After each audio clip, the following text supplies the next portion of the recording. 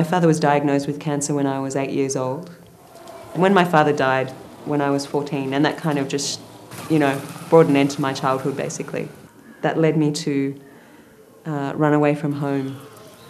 I took all my possessions and hung them up in the park and watched people come and collect them. And then I felt tremendously free. And I took some scissors and I hacked off all my hair and shaved my head. And I took my mother's designer blue bedsheet, ripped it in half and wore it as a sari and wandered off into the night.